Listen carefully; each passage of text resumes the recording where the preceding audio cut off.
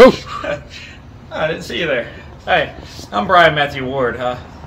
Perhaps you heard of my upcoming movie, Voyeur. Well, let me tell you a little bit about Voyeur. Let's start with the definition of the word voyeur. I believe Merriam-Webster defines a voyeur as a pervert. Wait, I don't think that's quite right. It's somebody that takes pleasure in watching others.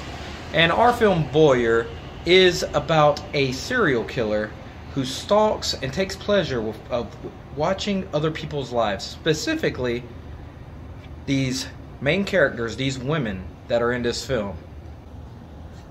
So, our killer, he takes pleasure in following our main characters, these 4 women, through their daily lives. He watches them from afar, sometimes up close without their knowledge, and his intention is to murder them. So this film is heavily inspired by several films that I enjoy from different genres. So a couple Hitchcock films you may have heard of, Psycho and Frenzy are 2 influences.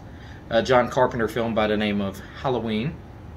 And a couple of Dario Argento films such as Deep Red and I would say parts of the movie Phenomena, not, the supernatural and insect stuff, but, the killer stuff.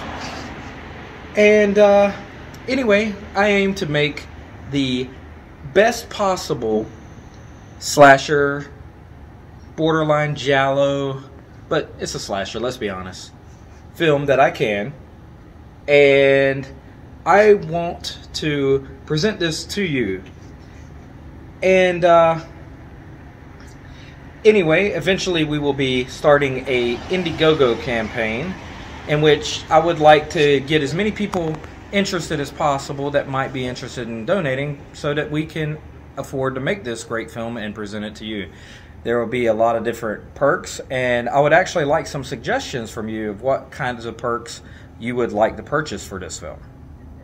And also we will be posting casting calls before long, and we will be posting updates about the film and various other things. There will be more to come. And anyway, you've heard a little bit of the music that I've been working on for the film at the beginning of this.